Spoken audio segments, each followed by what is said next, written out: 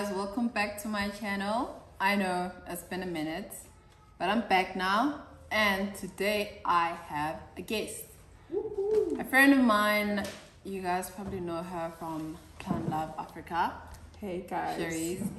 She's, according to me, she's my plant expert, and so we're just recording a video for her channel. Go follow her on her channel, subscribe to her channel. What's her channel? Plant Love Africa. Hi guys, my name is Charisse and I am Guli's friend.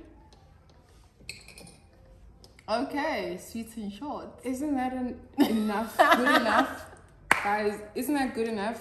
If Nguli is my friend, then like that's it. I've sort of made it in life. Okay, wow. That's enough. Dramatic munch. Okay, anyway, so today we're gonna be talking about minimalism. Hectic, because this table is so full. Well, not exactly minimal. It is now. It's just one plant and two girls looking cute.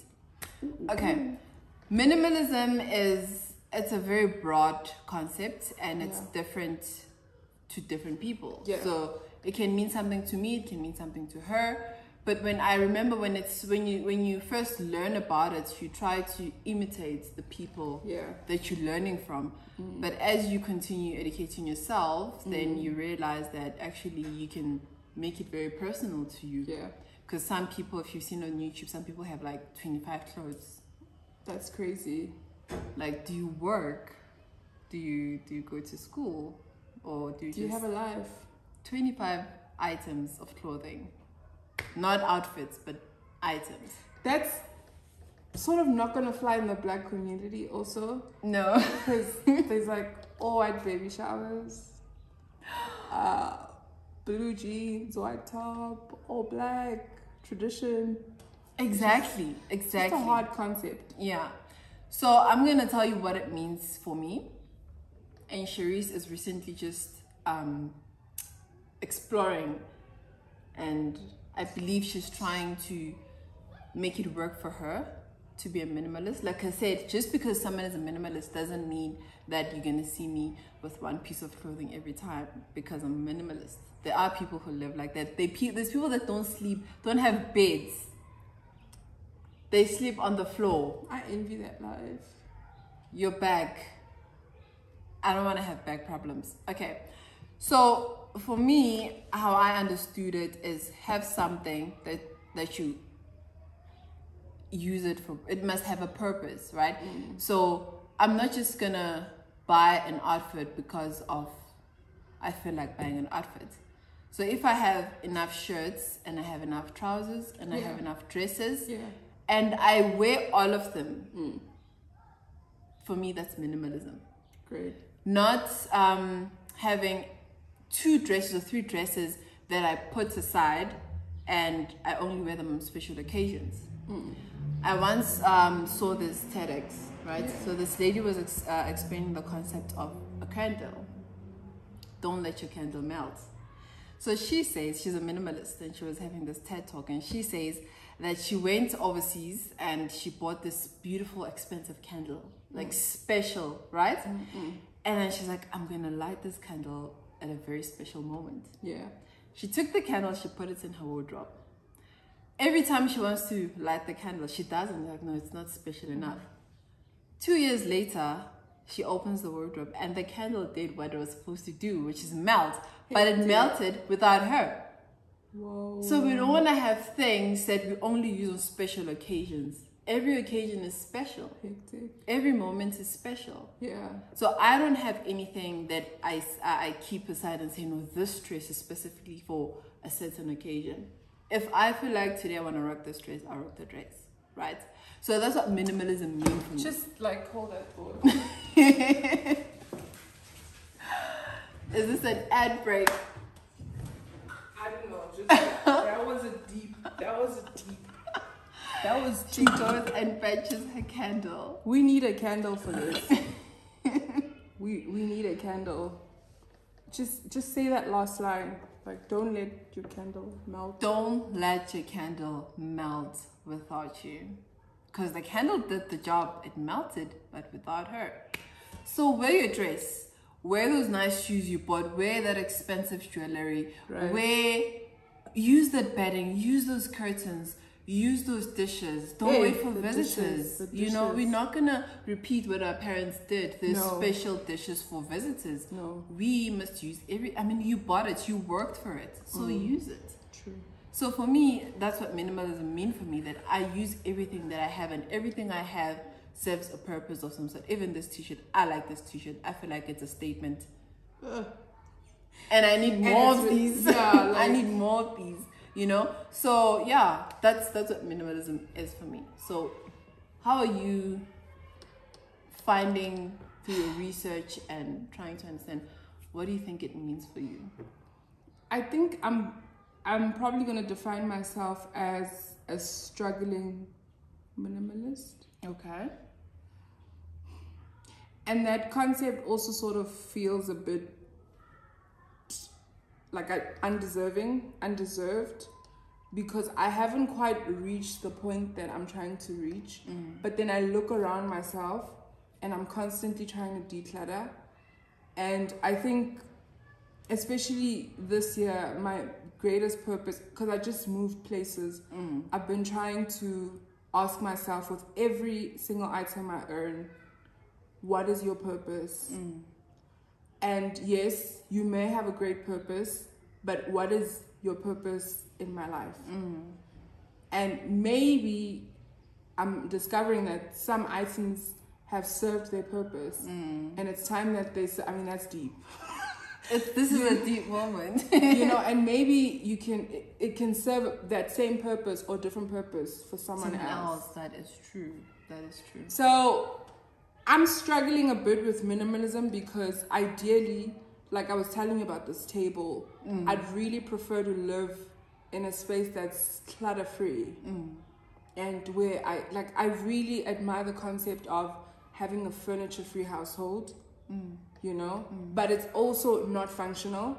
And like you were saying, sometimes we learn from these people or the people we look up to, and we want to copy it, but then it's not practical for you.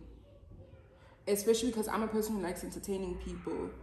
A 6-seater table is very practical and functional. Very. So right now, I think Kuli came here, and you know, I'm gonna send her the video so she can insert it in this video.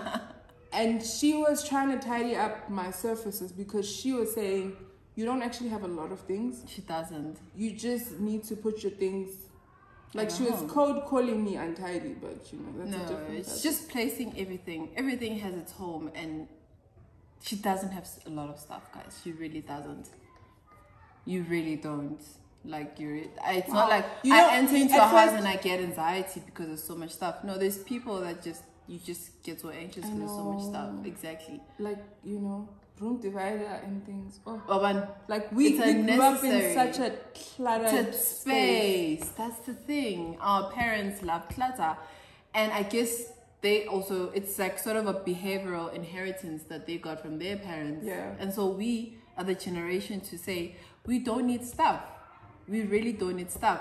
You just need stuff that you're going to use and be functional. Speaking of decluttering, so I've recently learned that sometimes we can over declutter, because we just learned about this new thing and we just want to be perfect too quick. Exactly. And so we tend to give away stuff that really do have a meaning to us. You know, sometimes some people would say, don't keep, let's say this is from your grandmother, and then I say to you, no, just take a picture of it and give it away. You don't really use it. That's what some people do. But if it really has a meaning to you or for you, then keep it. And if you use it, load shedding. We live in South Africa. I mean, load shedding, guys. Those candles we get from Typo are not going to give you light. You need to be practical, you know? So minimalism sort of mustn't cause you stress. It mustn't. Then it defeats the whole purpose. It really defeats the whole purpose. So you when you declutter, I don't know if you've started, but be sure that you want to give away that thing. Don't just say, I don't wear this. Mary Kondo Regina Kota. Does this spark joy? Does this spark joy? That sparks fear. I'm scared of those things. But You get my point, right? Like sometimes people declutter, and I almost went through that, but luckily for me, I'm in a process of changing my wardrobe. So whatever that I've given away, I don't regret, because then it's giving me an opportunity to get more things, but not like go on a shopping spree. But you know, I think some people sort of naturally, or maybe based on their background, which is different, because like I feel like you've always had an affinity towards minimalism. Her closet is just 2 doors. No, it's 1 door. Oh, snap. It's one tiny door. And then you walk into her mother's closet, her room, and like it's a completely different scene. So, like, how does that happen? How do you come from a background that's completely different from anti-minimalism and become minimal? You know what? Look at it as someone who grew up in an abusive household. I'm sorry to get so deep, guys, but it's just something that came to my mind.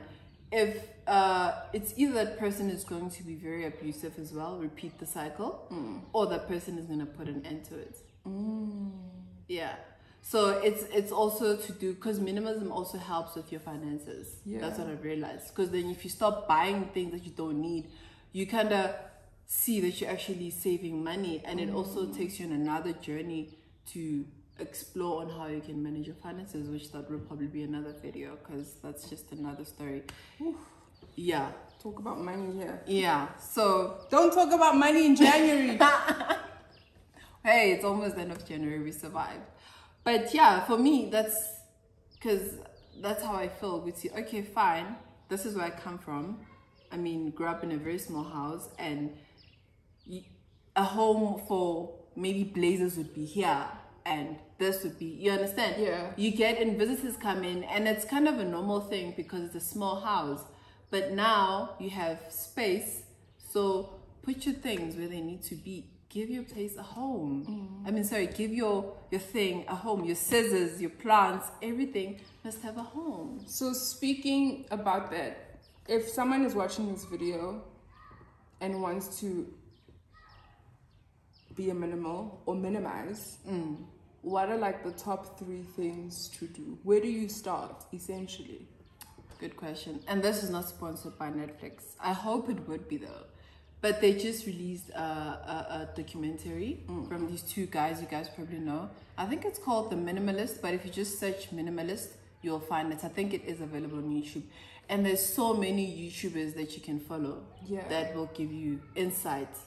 And okay, top 3 from my head, besides watching videos, is why do you want to be a minimalist? Yeah. Remember, being a minimalist is simply simplifying. Why do you want to simplify? You get the answer to that. And then what is it that you think you have a lot of? Yeah. Do you need that much stuff? Sometimes you could have 10 of these scissors.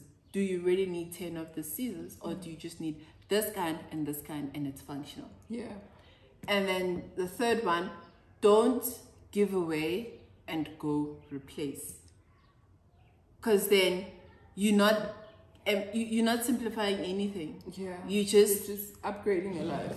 That's it. Even with me, as I'm saying, I'm changing my wardrobe. It's not like I gave away half my clothes and I went and bought half that I've given away. I probably, for the past couple of months, I've bought like 3 dresses. You know, that's which are new, and 1 pair of shoes. But don't give away 4 t-shirts and then go on an online shopping spree and buy 4 t-shirts. No. Defeats the purpose. Exactly. Yeah. So those are my top 3. What was number 1? Why do you want to simplify? Yeah, do research, right? Do research. Netflix has documentary and YouTube has a whole lot of documentaries. I mean, of YouTubers that speak about this topic. Like literally their channel is just focused on that, on how to declutter. They have more information. They show you how to declutter. And also you learn how to Marie Kondo style. Marie Kondo, right? You fold, like you guys, it's exciting. You know, I'm getting excited. I see.